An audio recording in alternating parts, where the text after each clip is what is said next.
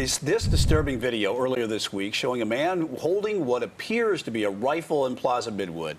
Since then, business owners have voiced their concerns about safety in the popular Charlotte neighborhood. Queen City News anchor Morgan Francis is live in Plaza Midwood tonight, where business owners, they held an emergency meeting this afternoon to talk about safety in the area. What do they have to say, Morgan?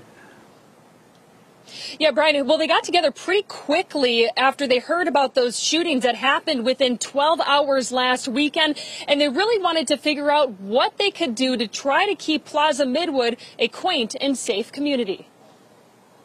That was just like, wow, that I had never seen. Shootings like this one at 10 a.m. along Central Avenue that caused a crowd to scatter into the street, and video of a man with a gun crouched behind a car outside a Plaza Midwood restaurant have business owners asking what they can do to keep their neighborhood safe. I immediately got on a text thread with a bunch of business owners and said, hey, is everybody all right?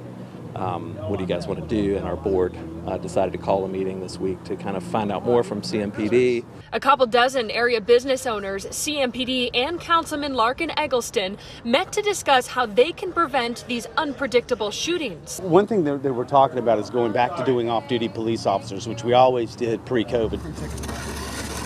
Today's discussion was a starting point with ideas of what they can do in the future. When it comes to the investigation into who was involved in these shootings, today police confirmed the one along Central Avenue was the result of a rowdy release at Social Status, which prides itself on carrying top-of-the-line shoe brands. People really do care about these shoes a lot, and they'll do anything to get them. So they sell them at the retail price. You know, people want to buy them to either wear them or sell them at a higher price. The store tells Queen City News they're already planning to hire security to make sure future releases don't turn violent. Maybe an issue like this won't happen again if they have a security officer there.